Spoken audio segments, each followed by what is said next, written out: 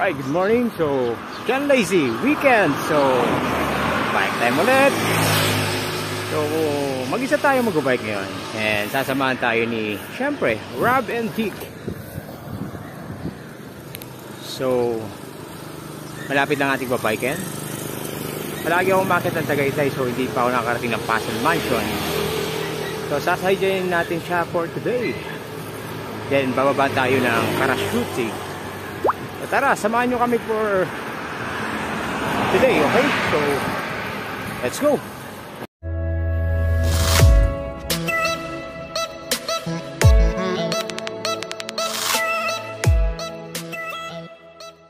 Alright, time check.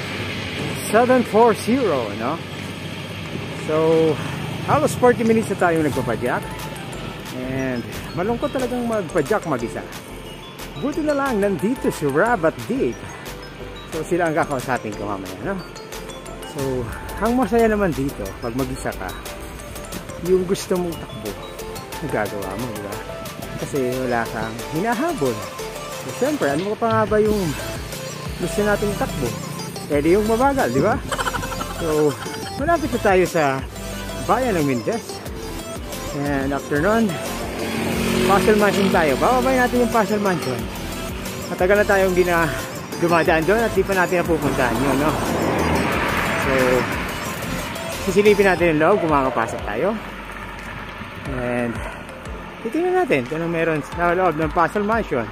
Oh, walang nag-bike ngayon. Kakaunti nag-bike. And ayun, sa taas may nag-bike. Kaso tumigil. Habulin sana natin. Ayan, pumadyak ulit. So, habulin natin sila, no?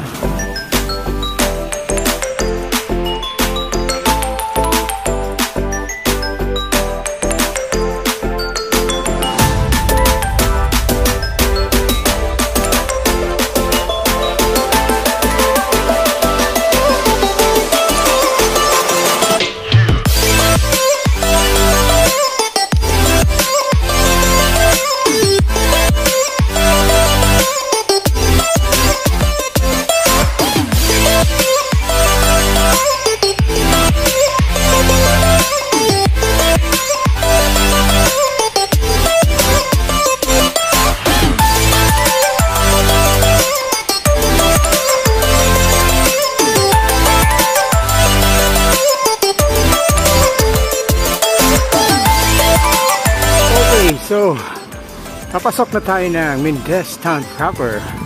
And, alright, time check, 8 AM, no? Nandito na tayo sa bayan ng Mindes. And, bago mag-9, malamang nasa Tagaytay na tayo, okay? So, hindi tayo kinikwento ni Rob at Dick. Rob, Dick, magkwento naman kayo. Nakakainip pag isang mag-bike. So, yan ang boundary ng Mindes and Tagaytay. So, ito, part na to, Tagaytay na, no? So, 8:05, mas Tagaytay tayo. Ang lapit, di ba? Yan. So, susunod lang tayo kina Kuya, no? Yan.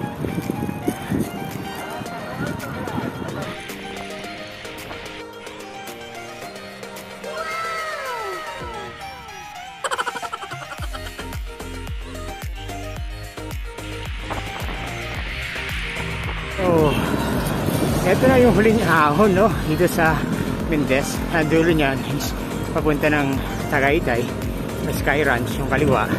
And then yung pakanan is papunta ng Batangas. Twin Lakes, dadaanan. So, pakanan tayo. So, ayaw magkwento ni Rob sa ni Dick, no? Kaya, unahan ko itong dalawa sa harap natin. Susubukan natin, no? Okay, tago muna yung camera.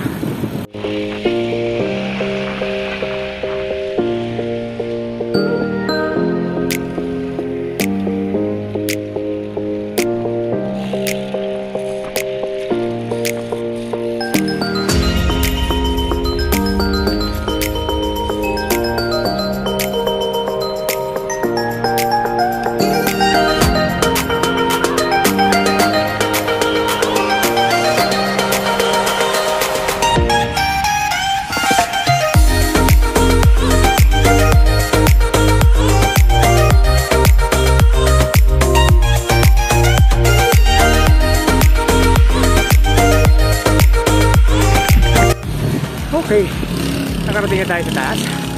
Alright. And yan, punta tayo sa kanan. Good morning. Good morning. Okay, dito rin tayo na Puzzle Mansion. Alright. Si nakakahingal, di ba? So yun, punta na Sky Ranch. Yan, and yung lakes. So dito tayo sa kanan. Okay, itong kanto na to, dito tayo dadaan. Dito papunta ng Karsaki. Yan, Barangay Asisan. Yan. So dito tayo papunta. And may daan dito papunta ng Puzzle Mansion. At the same time, dito rin tayo pababa. Pababa tayo sa Karashuchi kung saan maraming farm. And basta maganda yung lugar dito. So yung Puzzle Mansion may dalawang entry. Yung isa dito, yung isa sa kabila. So susubukan natin dumaan dito, no? Okay? Alright. Yan. Sarap dito, lamig. And pababa. So ito yung tinatawag na bonus round, di ba? Kahit di tayo pumadyak, makakarating tayo sa baba. Ito yung gusto natin kung bakit tayo nag-bike. Yung pababa, di ba? So hanapin natin yung pababa papunta ng Puzzle Mansion. Dito lang yung sa kaliwa, no? Kumaliwa tayo doon, no? Sabi ni Manong dito tayo dumaan, mas madali. Okay, so yung pinyahan. Hindi ko kabisado yung lugar. And magtatanong-tanong na lang tayo, no? Okay, so sabi niya kaliwa, and then pagdating sa dulo, sa pinakataas, kanan. Okay. Ayan. So kaliwa, yan. And then kanan, ayun. Yung sasakyan siguro na yan. Sabi niya kanan. Mabigat yun, oh. Paano tayo? Ayan. Punta dito. Okay. Okay, entrance ng Puzzle Mansion. Pasok tayo. Okay, 8:30. Nandito tayo sa Puzzle Mansion. So, papasukin natin yung Puzzle Mansion. Hindi ko alam kung pwedeng pumasok nang walang face shield, no? Naiiwan ko yung face shield. Meron lang tayong face mask. Yan, Puzzle Mansion. So, hanapin natin yung entrance. Okay, so dito tayo sa Puzzle Mansion and the entrance is around 100 pesos. Yan. So, yan. Bibili kayo ng ticket. So, dito tayo papasok. Iwan lang natin yung ating helmet and bike. Okay, pasok tayo dito sa loob ng Puzzle Mansion. Yan. So, check natin yung laman. Good morning. Yan. Welcome to the Puzzle Mansion. Oh, welcome. Okay. 23, 24, and 32,000. Yung po yung longest time pasok natin, but not yet the biggest. The biggest second independence po sa Okay. So yung po yung biggest, longest, that's the most difficult, here's the largest collection of interactions of baseball. So yung owner po natin is pure Pinay, her name po is Mrs. Georgina. Ang pangalan? Georgina Gil. Georgina. Okay, Georgina Gil-Lacuna. So if you want to see her portrait, sir, because she died 6 years ago, on that side of the front. Saan doon? Doon siya sa portrait ko. Nandun po yung portrait ni Madam because she died 6 years ago. Oh, anong taon siya na? Anong taon niya madaya? May 2014 po. Ilang taon siya? 63 years old 63. when she passed away. But she started to collect her pass of 1986 when she was 25. Okay. Ito lahat siya nagbuo nito? Yes, sir. That's why she Wow. has Guinness World Record for 28 years. Yung itsura, para mga picture, ano? Para mga Yes, painting? Sir, paintings of the masters on Renaissance period. So I promise to you, sir, in this room, travel in different museum because you can see the famous painting from Belgium, Prado, Vatican, Amsterdam, Reina Sofia, Milan, Louvre Museum po on the side, Mona Lisa, United. Okay, So thank you, sir. And Sige. then also, after you finish, Sige, okay. Sige, ikutin ko lang, ha? Sige, thank you. So, kita natin dito yung mga puzzle. And yan. So, kala mo mga painting. So, ang ganda. Yan, nakita natin. So, lahat yan ay puzzle. Collection of puzzle. Okay. So, yan.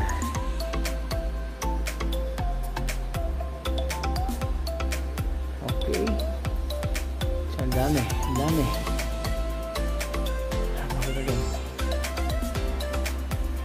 Mga soft drinks. Wow.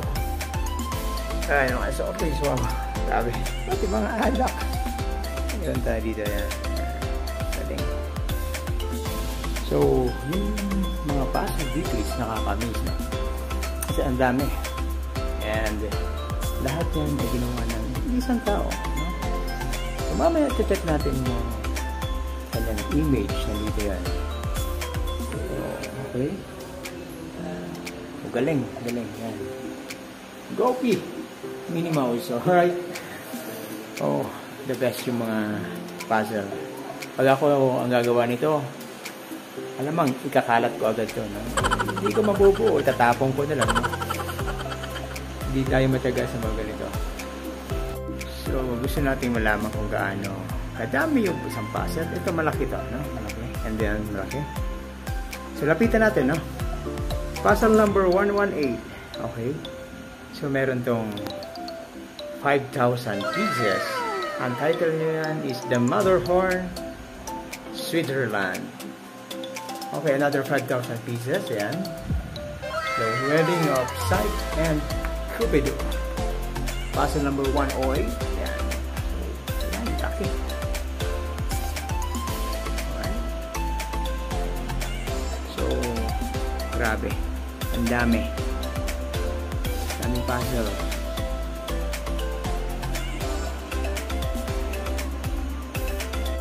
So, si Mona Lisa meron din dito.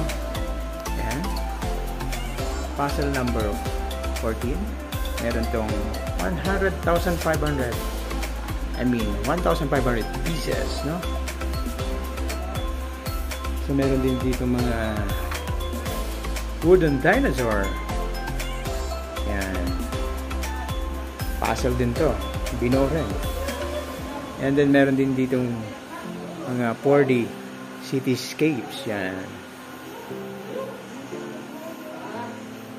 The City of New York. Sample. City of Hong Kong. London. City of Paris. Yan. So, meron tong Paris na meron tong 1,100 pieces. Yan. Family pictures.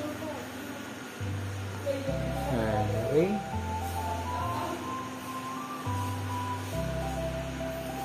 So, meron doon ng mga wooden ocean carrier sailboat, mga landmark na puzzle din.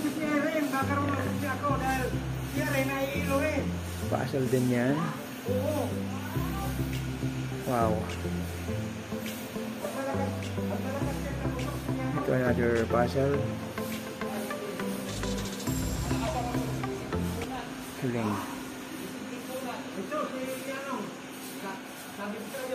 Hahanapin ko dito yung La Casa de Papel. Wala bang La Casa de Papel? No touching, no? So, wala si La Casa de Papel. Parang nandito sa kabila. Wala rin. Ayan, 3D Spider-Man.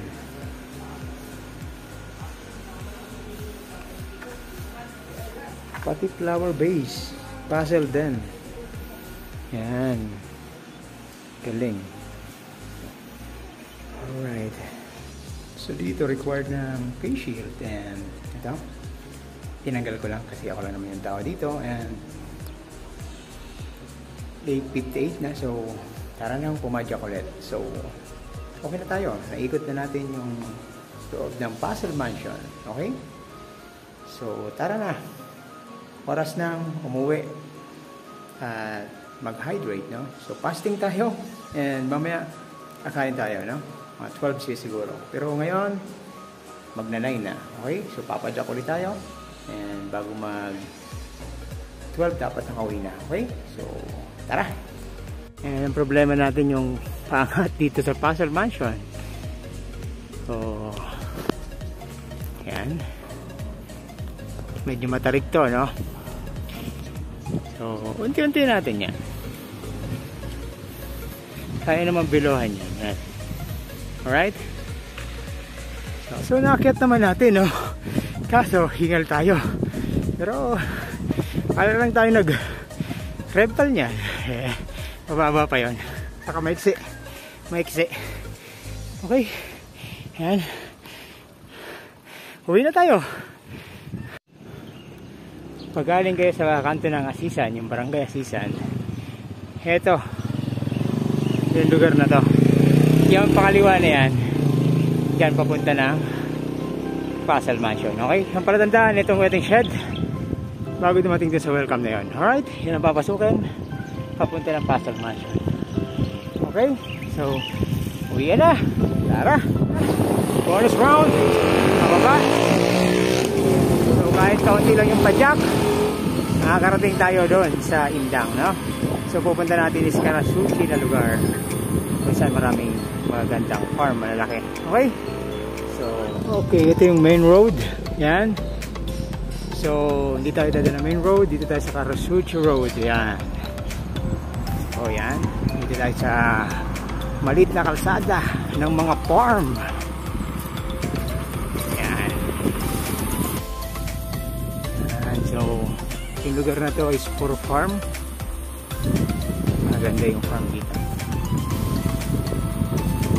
Okay, so pag nakikita natin yung farm na naman, so hindi natin mapigilan, no, na mangarap na magkaroon ng farm. Yan, mga yan, dragon fruit. Okay, dragon fruit pananim. So yan, dragon fruit yan. Tulad ng sabi ko, pag nakakita tayo ng farm, hindi natin mapigilan ng mangarap, no. Hanggang farm bill lang tayo sa paso, no? Kahit magdaganda ba tayo kakatrabaho, hindi tayo magkakaroon ng ganyan. So ang dami dito ng dragon fruit. Yan ang dragon fruit. Okay, so marami silang tanim. Dragon fruit cuttings for sale. Yan. Ano? Sa lugar na parang Karasuchi, okay? Nakakatuwa yung barangay na to, no? Kasi dito madaling hanapin yung mga tao, no? Ayan, may mga pangalan. Ayan. So lahat ng bahay ay may pangalan, kaya madali siyang hanapin if ever may pupuntahan ka. Okay? Yung Hacienda Isabela. Ayan. So yung Hacienda Isabela na to ay sikat to, no? So may-ari nito isang singer, artista, no? Maraming mga ginaganap na event dyan. Hacienda Isabela. Okay? So kita-kits tayo sa Indang. Lala tayong battery.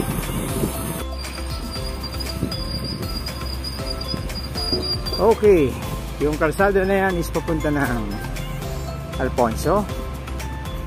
Yung pakanan, balik ng Indang. So, pupunta tayo ng Indang, no? So, itong lugar nito is Barangay Tambo, Ilaya. So, diretso tayo ng Indang. Pauwi na eh.